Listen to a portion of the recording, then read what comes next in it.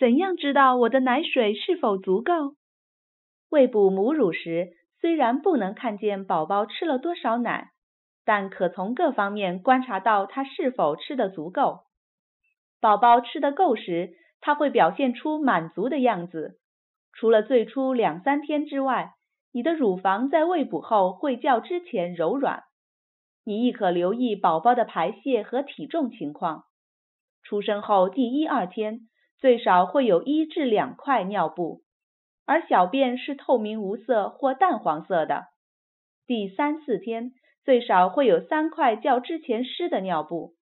第5天起，宝宝每天最少会有5至6块的湿尿布，即是每块约有3汤匙水的重量。